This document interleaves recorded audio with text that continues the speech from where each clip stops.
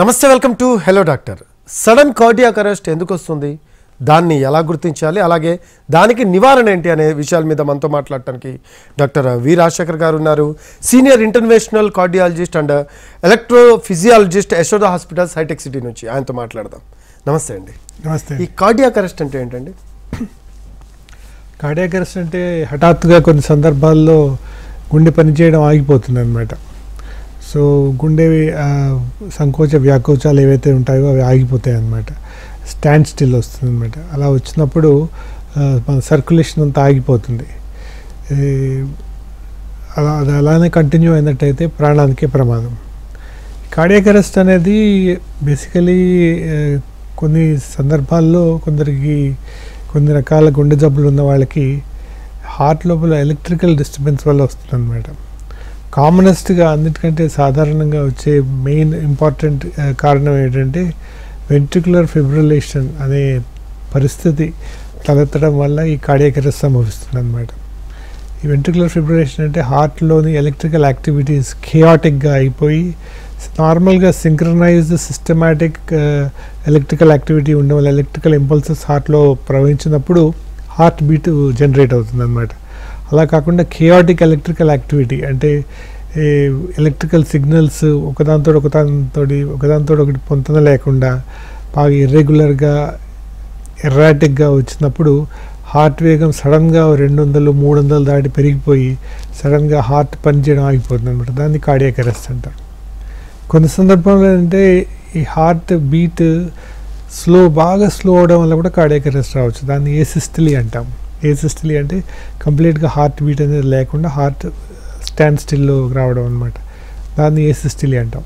ఇలాగ ఏసిస్టలీ వల్ల కానీ వెంట్రికులర్ ఫిబ్రిలేషన్ అనే కండిషన్ వల్ల కానీ కార్డియాక్ అరెస్ట్ అనేది సంభవిస్తుంది అనమాట. మీరు అన్నారు కదా, రెండు రకాలుగా చెప్పారు కార్డియాక్ అరెస్ట్ సంభవించే అవకాశాలు ఉన్నాయని. సో గుండె వేగం అనేది బాగా తగ్గిపోవడం, వేగం బాగా ఎక్కువగా పుంజుకోవడం అనేది.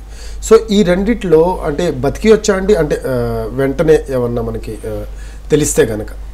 ఇప్పుడు చాలామంది ఏమనుకుంటారంటే కార్డియాక్ అరెస్ట్ అంటే హార్ట్ అటాక్ అనుకుంటారు. హార్ట్ అటాక్ అనేది గుండెపోటు ఎందువల్ల వస్తుందంటే గుండెకి సంబంధించిన రక్తనాళాల్లో ఏదైనా పూడికిపోతే బ్లడ్ క్లాట్ ఏర్పడి కంప్లీట్గా బ్లడ్ సర్క్యులేషన్ ఆగిపోతే ఏదైనా ఒక రక్తనాళంలో, అప్పుడు హార్ట్కి ఏ భాగానికైతే ఆ బ్లడ్ వెజల్ సప్లై చేస్తుందో ఆ భాగానికి రక్తం సరిగ్గా సరఫరా కాక హార్ట్ అటాక్ అనే కండిషన్ జరుగుతుంది. కార్డియాక్ అరెస్ట్ అనేది మనం చాలాసార్లు న్యూస్లో వింటుంటాము, పత్రికల్లో చదువుతుంటాం. సడన్గా జిమ్లో ఎక్సర్సైజ్ చేస్తూ కొలాప్స్ అయిపోయారు, సడన్గా రన్నింగ్ చేస్తూ కొలాప్స్ అయిపోయారు, లేకపోతే పని చేసుకుంటూ కొలాప్స్ అయిపోయారు, లేదంటే అది గేమ్ ఆడుతూ కొలాప్స్ అయిపోయారు, సడన్గా ఒక చిన్న కుర్రాడు ఒక స్కూల్ పిల్లాడు కొలాప్స్ అయిపోయాడు, ప్రాణం నిలవలేదు. ఎక్కువ జరుగుతున్నాయి ఇటువంటి న్యూస్ మనం వింటాం కదా. దాన్ని కార్డియాక్ అరెస్ట్ అంటారు అనమాట. కార్డియాక్ అరెస్ట్ అనేది కంప్లీట్గా గుండె స్తంభించిపోయినప్పుడు, గుండె వేగం బాగా పెరగటం వల్ల కానీ గుండె వేగం పూర్తిగా తగ్గిపోవడం వల్ల కానీ గుండె స్తంభించినప్పుడు, గుండె కంట్రాక్షన్ స్తంభించినప్పుడు దాన్ని కార్డియాక్ అరెస్ట్ అంటారు. ఈ కార్డియాక్ అరెస్ట్ వచ్చిన వాళ్ళకి ఇమీడియట్గా వాళ్ళని రివైవ్ చేయలేకపోతే, వాళ్ళని రీససిటేట్ చేయలేకపోతే వాళ్ళ ప్రాణానికి ప్రమాదం, ప్రాణం నిలవదు. దాన్ని మనం కార్డియో పల్మనరీ రీససిటేషన్ అనే ప్రక్రియ ద్వారా ఆ స్తంభించిపోయిన గుండెని మళ్ళా కంట్రాక్ట్ అయ్యేట్టుగా మళ్ళా పనిచేసేట్టుగా చేసే ప్రక్రియని కార్డియో పల్మనరీ రీససిటేషన్ అంటాం అనమాట. దీంట్లో రెండు ఎలిమెంట్స్ ఉన్నాయి, ఒకటి కార్డియాక్, ఇంకోటి పల్మనరీ. జనరల్గా ఎవరైనా కొలాప్స్ అయితే మనం ముఖ్యంగా చూడాల్సిన విషయం ఏంటంటే వాళ్ళు బ్రీదింగ్ ఉన్నదా లేదా. అది ఎలా తెలుస్తుంది? మనం వాళ్ళ ఛాతీ మూమెంట్స్ పెట్టి తెలుసుకోవచ్చు, లేదా వాళ్ళ ముక్కు దగ్గర చెవి పెట్టి ఆ బ్రీదింగ్ ఏమన్నా మనకి వినబడుతుందా తెలుసుకోవచ్చు. సెకండ్ థింగ్ అంటే పల్స్ ఉందా లేదా. అంటే అది నాడి మనం మణికట్టు దగ్గర నాడి చూడటం ద్వారా, లేకపోతే మెడ దగ్గర నాడిని చూడటం ద్వారా పల్స్ ఉందా లేదా తెలుస్తాం. అది పేషెంట్ రెస్పాండ్ అవుతుందా లేదా, గట్టిగా పిలిచి పేషెంట్ రెస్పాండ్ అవుతుందా. ఈ మూడు లేని సందర్భంలో పేషెంట్కి కార్డియాక్ అరెస్ట్ వచ్చిందని మనం నిర్ధారించవచ్చు అనమాట. అప్పుడు మనం ఈ సిపిఆర్ అనే ప్రాసెస్ స్టార్ట్ చేయాలి వెంటనే.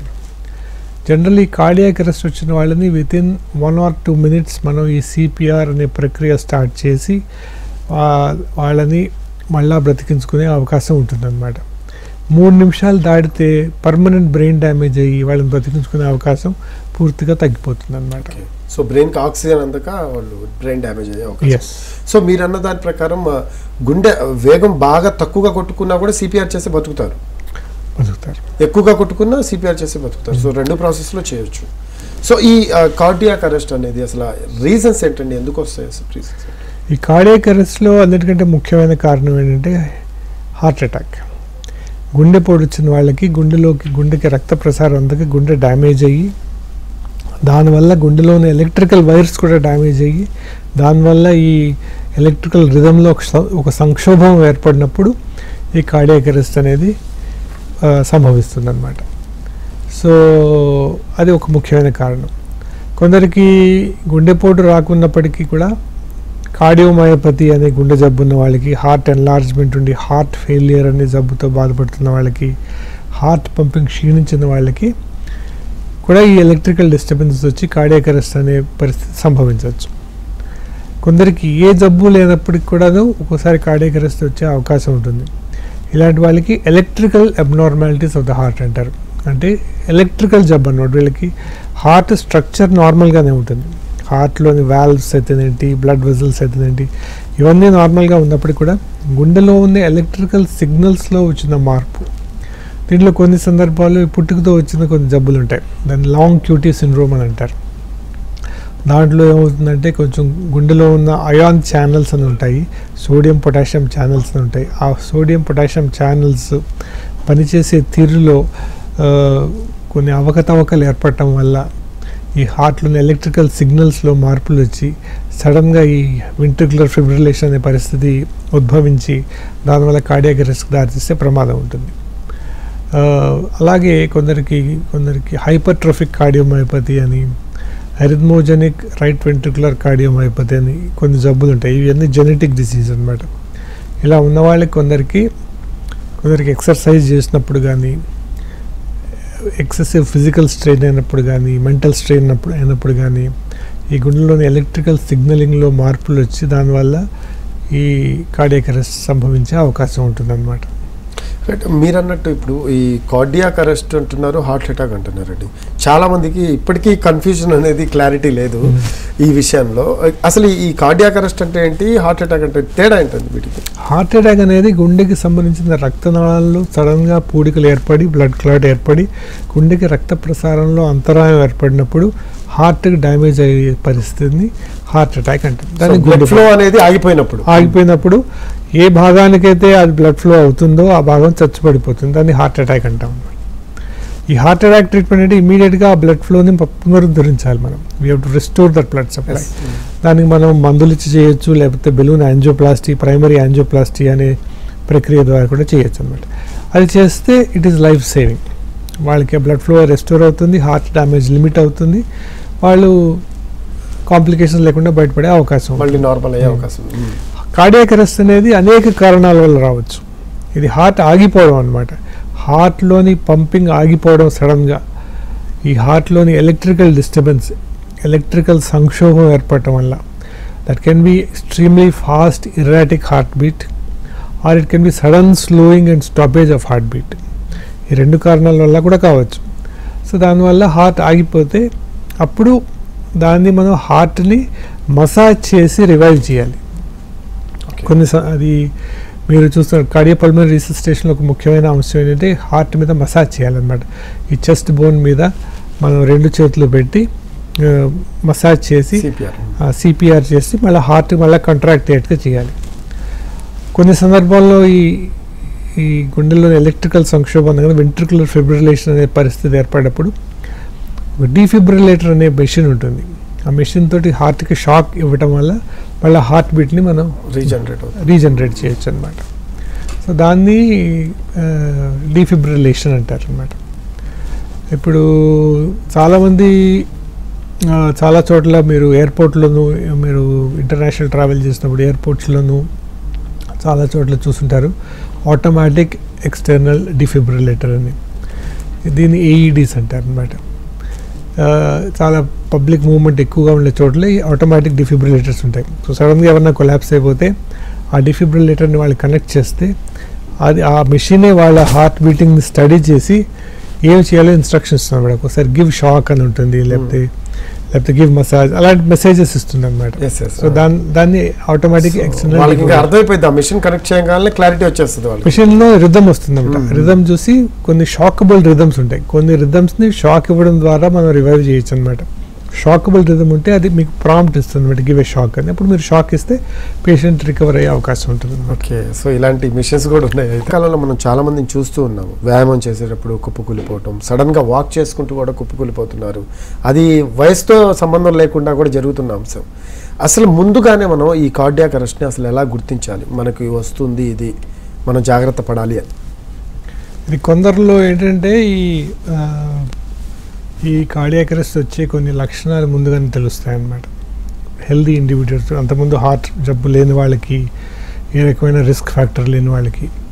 అందుకని మేము జనరల్గా మేము ఇచ్చే సలహా ఏంటంటే, ఎవరైనా వ్యాయామం కానీ హై ఇంటెన్సిటీ ఎక్సర్సైజ్, మామూలుగా వాకింగ్ చేయడము అటువంటివి కాకుండా హై ఇంటెన్సిటీ ఎక్సర్సైజ్ మొదలుపెట్టే ముందు జనరల్లీ 40 ఏళ్ళ పైబడ్డ వాళ్ళైతే ఒక ప్రిలిమినరీ మెడికల్ చెకప్ చేసుకొని, వాళ్ళకి బీపీ అలాంటి జబ్బులు ఏమైనా ఉన్నాయో తెలుసుకొని, కొన్ని సందర్భాల్లో కొన్ని ఈసీజీ అనేది, ఎకో కార్డియోగ్రాఫ్ అనే ఇటువంటి టెస్టులు చేసి వాళ్ళ హార్ట్ కండిషన్ నార్మల్గా ఉందా, వాళ్ళు హై ఇంటెన్సిటీ వ్యాయామానికి సూటబుల్ వ్యక్తులా కాదా అని మనం నిర్ధారించాలి. దాంతో నిర్ధారణ అయిపోతుంది.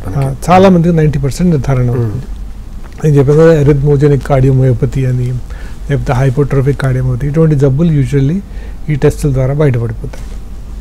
అలాగే లాంగ్ క్యూటీ సిండ్రోమ్ అనేది కూడా ఈసీజీ ద్వారా బయటపడిపోతుంది. అయితే కొన్ని చిన్న వయసులో అది మనం ప్రిడిక్ట్ చేయలేం చాలా వరకు, ఎందుకంటే చిన్న వయసు వాళ్ళకి జనరలీ మనం ఈసీజీలో అవి చేయము. కానీ చాలా డెవలప్డ్ కంట్రీస్లో ఏంటంటే as part of school health check, స్కూల్లో రొటీన్గా చేసే హెల్త్ చెక్లో కొందరిలో క్లూస్ మనకి దొరకచ్చు.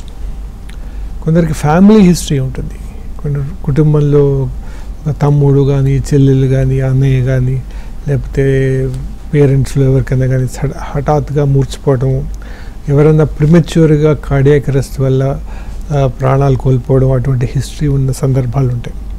అటువంటి హిస్టరీ ఉన్న సందర్భాల్లో మన ఫ్యామిలీ మెంబర్స్ అందరినీ ప్రిలిమినరీగా ప్రివెంటివ్గా కంప్లీట్ చెకప్ చేయాలి. ఇక్కడ ఒక డౌట్ అండి, అంటే ఫ్యామిలీ హిస్టరీకి దీనికి సంబంధం ఏంటి అనేది? కొన్ని జెనెటిక్ డిసీజ్ అని చెప్పాను కదా, జెనెటిక్ డిసీజెస్ వల్ల ఇది వచ్చే అవకాశం ఉంది. లాంగ్ క్యూటీ సిండ్రోమ్ ఉందనుకోండి, లేకపోతే హైపోట్రోఫిక్ కార్డియోమయోపతి ఉందనుకోండి, అరిథ్మోజెనిక్ రైట్ వెంట్రికులర్ డిస్ప్లేసియా, ఇటువంటి కండిషన్ జెనెటిక్ డిసీజెస్. కాబట్టి ఫ్యామిలీలో ఎవరికైనా ఇటువంటి హిస్టరీ, ఎవరైనా హఠాన్మరణం పాలయ్యారన్న హిస్టరీ ఉంటే మనం కొంచెం జాగ్రత్తగా వ్యవహరించి ప్రికాషనరీగా వాళ్ళకి ఈసీజీ, ఈకో ఇలాంటి టెస్ట్లన్నీ ఫ్యామిలీ మెంబర్స్కి అందరికీ చిన్న వయసులో, పిల్లలు అయినప్పుడు కూడా, ఏ లక్షణాలు లేనప్పుడు కూడా ఈ టెస్ట్ చేయించుకుంటే మనం ప్రివెంటివ్గా మనకి తెలిసిపోతుంది, ఓకే వీళ్ళకి కూడా ఈ జబ్బు ఉన్నది, సో ఏమేమి ప్రికాషన్స్ తీసుకోవాలని మనం చెప్పచ్చు అనమాట.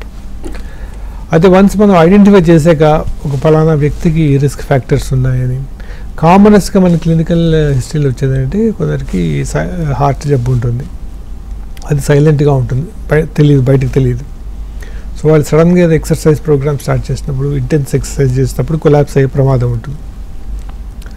ఇప్పుడు ఈ అడల్ట్ కార్డియాక్ అరెస్ట్ అంటే మామూలుగా అడల్ట్స్లో సడన్గా కొలాప్స్ అయ్యి హార్ట్ అటాక్ వల్ల కొలాప్స్ అయ్యే వాళ్ళకి ఆల్మోస్ట్ 50% మందికి ఈ ఈవెంట్ జరగడానికి ముందు 1 or 2 days ముందు ఏదో ఒక ప్రిమానిటరీ సిమ్టమ్ ఉంటుంది. అంటే వాళ్ళకి ఏదో కొంచెం చెస్ట్లో నల్లతగా ఉండడం, గుండె లోపల నొప్పిగా ఉండడం, కొంచెం ఆయాసం అనిపించడం, లేకపోతే కడుపులో మంటగా ఉన్నట్టు అనిపించడం. సో కానీ చాలా సందర్భాల్లో చాలామంది ఈ లక్షణాలని నిర్లక్ష్యం చేసి, నేను ఫిట్గా ఉన్నాను, నేను ఎంత ఎక్సర్సైజ్ చేస్తున్నాను, నాకేం ప్రాబ్లం ఉంటుంది అని అనుకొని వాళ్ళు టెస్ట్ చేయించుకోకపోవడం వల్ల నెక్స్ట్ టైం వాళ్ళు ఎక్సర్సైజ్కి వెళ్ళినప్పుడు కొలాప్స్ అయ్యే ప్రమాదం ఉంటుంది. సో ఇప్పుడు అథ్లెటిక్స్లో, కాంపిటేటివ్ అథ్లెటిక్స్లో ఈ కార్డియాక్ అరెస్ట్ అనేది చాలా అరుదుగా జరిగే విషయం. ఎందుకంటే we expect athletes will be fitter than normal people, but still ఇటువంటి ఇన్సిడెంట్స్ జరుగుతుంటాయి. కానీ జరిగే ముందు ఒక 24 hours ముందు కానీ 48 hours ముందు కానీ వాళ్ళకి ఏదో ఒక ఇండికేషన్ వచ్చి ఉంటుంది, దాన్ని వాళ్ళు ఇగ్నోర్ చేస్తుంటారు. అందుకని ఎవరికైనా ఏ మాత్రమైన అనుమానాస్పదమైన సిమ్టమ్ ఎవరన్నా ఎక్స్పీరియన్స్ చేసినట్టయితే వాళ్ళు వెంటనే డాక్టర్ దగ్గరికి వెళ్ళి డాక్టర్ని సంప్రదించి అవసరమైన పరీక్షలను చేయించుకొని ఏమైనా హార్ట్ అటాక్ కానీ హార్ట్కి సంబంధించిన జబ్బు ఎర్లీ స్టేజెస్లో రికగ్నైజ్ చేస్తే మనం కార్డియాక్ అరెస్ట్ని నివారించవచ్చు. మీరు అన్నట్టు ఇప్పుడు కార్డియాక్ అరెస్ట్ వస్తుంది మరి కాసేపట్లో అన్నప్పుడు అంటే ఇంకేమన్నా సిమ్టమ్స్ కనపడతాయి మనకి? అంటే చాలా సందర్భాల్లో జస్ట్ బిఫోర్ కార్డియాక్ అరెస్ట్ రావడానికి వచ్చే సిమ్టమ్స్ అంత స్పెసిఫిక్గా ఉండవు. కొందరికి చెస్ట్ పెయిన్ లాంటివి ఏమైనా వచ్చిందనుకోండి, వెంటనే వాళ్ళు డాక్టర్ దగ్గరికి వెళ్ళాలి, హాస్పిటల్కి వెళ్ళాలి. ఓకే. కానీ చాలా సందర్భాల్లో ఏంటంటే ఒక ఫ్యూ మినిట్స్ నుంచి ఫ్యూ అవర్స్ ముందు ఏదో ఒక లక్షణం సంథింగ్ అయితే కనపడుతుంది, ఏదో లోపల ఏదో నల్లతగా ఉంది, రెగ్యులర్ గా కాకుండా పర్సన్ కొంచెం చేంజ్ ఓవర్ ఉంటుంది అతనికి. సో అటువంటి ఏమన్నా ఉన్నప్పుడు వెంటనే మనం నిర్లక్ష్యం చేయకుండా వెంటనే మనం వైద్యుడిని సంప్రదిస్తే అవసరమైతే హాస్పిటల్కి వెళ్ళి టెస్టులు చేయించుకుంటే ఈ కార్డియాక్ అరెస్ట్ని మనం ప్రివెంట్ చేయొచ్చు అనమాట. ఓకే. సో మీరు అన్న దాని ప్రకారం అయితే ఒక 48 అవర్స్ ముందే మనకైతే సిమ్టమ్స్ అయితే కనపడతాయి దీనికి సంబంధించి, ఒక 50% మందికి కనిపిస్తాయి. ఓకే. సో ఈ కార్డియాక్ అరెస్ట్ ఒకసారి వచ్చిన వాళ్ళకి మళ్ళీ ఒకవేళ వాళ్ళు గాడ్స్ గ్రేస్ బయటపడితే మళ్ళీ వచ్చే అవకాశం ఏమైనా ఉందా? ఒకసారి కార్డియాక్ అరెస్ట్ నుంచి సర్వైవ్ అయిన వాళ్ళు we have to do what is called secondary prevention. ఇందాక మనం చెప్పుకున్నది ప్రైమరీ ప్రివెన్షన్, ఇప్పుడు మనం చెప్పుకున్నది సెకండరీ ప్రివెన్షన్.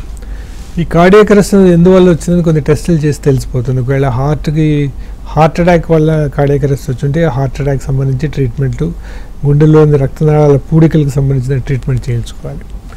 అదే ఒకవేళ వాళ్ళకి ఏమైనా ఈ కార్డియోమయోపతి, హైపర్ట్రోఫిక్ కార్డియోమయోపతి ఇటువంటి కండిషన్స్ ఏమైనా ఉన్నట్టయితే దానికి తగ్గట్టుగా స్పెసిఫిక్ ట్రీట్మెంట్ చేయించుకోవాలి. అయితే కొందరిలో కొంచెం హార్ట్ డ్యామేజ్ ఉన్న వాళ్ళకి, లేదా ఈ కార్డియోమయోపతి ఇలాంటి జబ్బులు ఉన్న వాళ్ళకి, లేదా ఈ లాంగ్ క్యూటీ సిండ్రోమ్ అనేటువంటి ఎలక్ట్రికల్ జబ్బులు ఉన్న వాళ్ళకి ఒకసారి కార్డియాక్ అరెస్ట్ నుంచి సర్వైవ్ అయితే వాళ్ళకి రెండోసారి కార్డియాక్ అరెస్ట్ వచ్చే రిస్క్ చాలా ఎక్కువగా ఉంటుంది. కాబట్టి ఇటువంటి వాళ్ళకి ఒక స్పెషల్ మెషిన్ పెడతాం అన్నమాట. దాన్ని ఇంప్లాంటబుల్ కార్డియోవర్టర్ డిఫిబ్రిలేటర్ అంటాం, ఐసిడి ఇంగ్లీష్లో మేము అంటాం. అది ఇంప్లాంట్ అవుతుంది అన్నమాట, మన శరీరం లోపల ఇంప్లాంట్ అయ్యే డివైస్ అన్నమాట. ఒక పేస్ మేకర్ లాంటి డివైస్. ఓకే. దాని నుంచి ఒక వైర్ ఉంటుంది, దాన్ని లీడ్ అంటారు. ఆ లీడ్ని మనం ఒక రక్తనాళం, ఒక వెయిన్ ద్వారా మనం హార్ట్ లోపలికి వెళ్ళి హార్ట్లోని ఇంపల్సెస్ని డిటెక్ట్ చేయడానికి పెడతాము. ఒక పల్స్ జనరేటర్ అని ఉంటుంది, ఒక పేస్ మేకర్ అనే ఒక చిన్న అగ్గిపెట్టి పరిమాణంలో ఉంటుంది. అది చర్మం కింద భాగంలో చిన్న లోకల్ ఎనస్థీసియాలో 1.5 ఇంచుల మేరకు మనం ఇన్సిషన్ చేసి చర్మం కింద భాగంలో అమర్చి మనం స్టిచెస్ వేస్తాం అన్నమాట. అది పర్మనెంట్గా పేషెంట్తో ఉండిపోతుంది. సో అదేం చేస్తుందంటే ఎప్పుడన్నా ఎవరికన్నా ఈ హార్ట్ రిథంలో మార్పులు వచ్చినప్పుడు అది వెంటనే డిటెక్ట్ చేసి అలర్ట్ చేయడం కూడా ట్రీట్ చేస్తుంది. ఓకే. సో లోపల నుంచి లోపల ఒక షాక్ ఇచ్చి హార్ట్ బీట్ని సరి చేస్తుంది అనమాట. మన ఇందాక చెప్పుకుంది ఎక్స్టర్నల్ డిఫిబ్రిలేటర్, బయట నుంచి షాక్ ఇచ్చేది అనమాట. ఇది లోపల నుంచి డిటెక్ట్ చేసి షాక్ ఇస్తుంది అనమాట. దీన్ని ఇంప్లాంటబుల్ కార్డియోవర్టర్ డిఫిబ్రిలేటర్ అంటారు. ఇంప్లాంటబుల్ అంటే లోపల పెట్టేది. సో ఈ ఐసీడీ అనేది లైఫ్ సేవింగ్ డివైస్. సో చాలామంది కార్డియాక్ అరెస్ట్ నుంచి సర్వైవ్ అయిన వాళ్ళకి మేము ఈ ఐసీడీ అనేది రికమెండ్ చేస్తాము. దీనివల్ల వాళ్ళ ప్రాణాలు మనం కాపాడగలుగుతాం అన్నమాట. ఓకే. కొందరిలో దీన్ని ప్రైమరీ ప్రివెన్షన్ కోసం కూడా ఇవ్వచ్చు. ఖచ్చితంగా వాడచ్చు అండి, అది వాడచ్చు. ఎందుకంటే ఎవరికన్నా మనం రిస్క్ ముందే ఐడెంటిఫై, ఏజ్ గ్రూప్ వాళ్ళు ఎక్కువగా వాడే అవకాశం ఉంది. ఎవరికన్నా పెట్టచ్చు, అవసరాన్ని బట్టి. ఒకవేళ మనం ఐడెంటిఫై చేసి వీళ్ళకి కార్డియాక్ అరెస్ట్ వచ్చే రిస్క్ ఉంది, వీళ్ళ హార్ట్లో ఎలక్ట్రికల్ అబ్నార్మాలిటీస్ వచ్చే రిస్క్ ఉంది, అది మనం ముందే ఐడెంటిఫై చేసి అనుమానాస్పదంగా ఉంటే ఖచ్చితంగా పెట్టాలి. అనుమానం మీద పెట్టాం, కొన్ని టెస్టులు చేసి ఖచ్చితంగా మనం నిర్ధారించినట్టయితే సో వాళ్ళకి కొన్ని రిస్క్ ఫ్యాక్టర్స్ ఉంటాయి అన్నమాట. ఆ రిస్క్ ఫ్యాక్టర్స్ అన్నీ ఉన్నట్టయితే ఈ రిస్క్ ఫ్యాక్టర్స్ ఉన్నాయి కాబట్టి దీనివల్ల వీళ్ళకి కార్డియాక్ అరెస్ట్ వచ్చే రిస్క్ బాగా ఎక్కువగా ఉంది కాబట్టి వాళ్ళకి ప్రైమరీ ప్రివెన్షన్ కోసం, ప్రాథమిక నివారణ కోసం, దానికోసం మనం ఐసీడీ అనేది మనం అమర్చచ్చు. ఓకే. సో ఈ డివైస్ వల్ల చాలా ఉపయోగం వాళ్ళకి, ఇంకా వాళ్ళ కార్డియాక్ అరెస్ట్ వచ్చే సిచ్యువేషన్ ఉంటే ఖచ్చితంగా వాళ్ళకి కాపాడుతుంది అది. ఓకే. కమింగ్ టు ఇప్పుడు కార్డియాక్ అరెస్ట్ అనేది చాలా తక్కువ ఏజ్ గ్రూప్ వాళ్ళకి కూడా వస్తుంది కాబట్టి అసలు లైఫ్ స్టైల్ వైజ్ ఉంటుందా ఇది కార్డియాక్ అరెస్ట్ రావడం అనేది, లేకపోతే జెనెటిక్ ఇష్యూ, మీరు ఇందాక చెప్పారు జెనెటిక్ ఇష్యూస్ వల్ల కూడా వచ్చే అవకాశం ఉంది అని. సో ఏమంటారు దీని గురించి? ఇప్పుడు జెనెటిక్ ఇష్యూస్ వల్ల, జెనెటిక్ అబ్నార్మాలిటీస్ వచ్చిన కార్డియాక్ అరెస్ట్ని మనం పూర్తిగా నివారించలేకపోవచ్చు. ఎందుకంటే మన జెనెటిక్స్ని మనం మార్చలేము, we cannot change our family, we cannot change our genetic history. So అయితే కొన్ని మన లైఫ్ స్టైల్ వల్ల వచ్చే జబ్బులు ఉన్నాయి. ఇప్పుడు హైపర్ టెన్షన్, డయాబెటీస్, అలాగే హై కొలెస్ట్రాల్, ఇటువంటి కారణాల వల్ల, అలాగే స్మోకింగ్, సెడెంటరీ లైఫ్ స్టైల్ అంటే ఏ రకమైన శరీర వ్యాయామం లేకపోవడం, స్థూలకాయత్వం, ఒబెసిటీ అంటాం ఇంగ్లీష్లో, ఓవర్ వెయిట్గా ఉండటం, ఈ అలాగే డ్రగ్స్ ట్రై చేయడం, స్మోకింగ్, ఆల్కహాల్ కన్సంప్షన్, ఇవన్నీ కూడా రిస్క్ ఫ్యాక్టర్స్. ఇవి హార్ట్ డిజీజ్కి, గుండె జబ్బులకి రిస్క్ ఫ్యాక్టర్ కాకుండా గుండె లోపల ఎలక్ట్రికల్ అబ్నార్మాలిటీస్ రావడానికి కూడా రిస్క్ ఫ్యాక్టర్స్. సో ఇటువంటి రిస్క్ ఫ్యాక్టర్స్ దీన్ని మాడిఫైబుల్ రిస్క్ ఫ్యాక్టర్స్ అంటాం. సో ఇటువంటి మాడిఫైబుల్ ఎవరికైతే ఇటువంటి రిస్క్ ఫ్యాక్టర్స్ ఉన్నాయో వాటిని మాడిఫై చేయడం.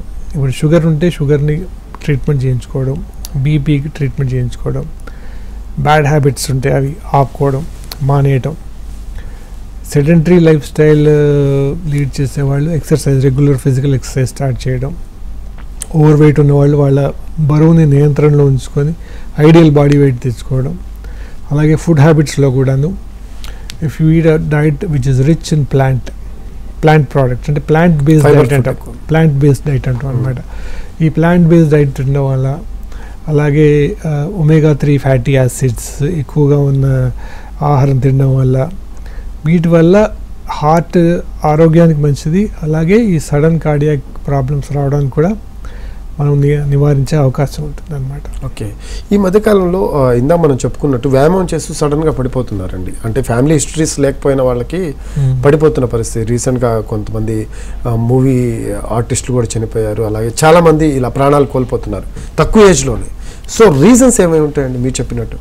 అదే రీజన్స్ ఏంటంటే బేసికలీ ఏ వ్యాయామం స్టార్ట్ చేసినప్పటికీ కూడాను మన బాడీ కండిషన్ ఎలా ఉందో మనం తెలుసుకొని దాన్ని బట్టి వ్యాయామం చేయాలండి. ఇప్పుడు 40 years somebody is 40 years ఉన్నవాళ్ళు, నాకే జబ్బు లేదు, నేను ఫిట్గా ఉన్నాను, నేను బాగా కండలు తిరిగి ఉన్నాను, స్లిమ్గా ఉన్నాను అనుకొని వెళ్ళి మనం ఇంటెన్స్ ఎక్సర్సైజ్ చేస్తే అది సరైన పద్ధతి కాదు. ఏ వ్యాయామం స్టార్ట్ చేసే ముందైనా, అంటే ఎనీ ఎక్సర్సైజ్ ప్రోగ్రామ్ స్టార్ట్ చేసే ముందు మనం ఒక హెల్త్ ఇవాల్యుయేషన్ చేయించుకోవాలి. అలాగే we should follow a coach. ఇప్పుడు సడన్గా నేను వెళ్ళి 100 kilometers పరిగెడతానంటే అది కుదరదు. Okay, that is unnatural and unrealistic. మీరు అన్నట్టు పర్యవేక్షణలో నడవాలి.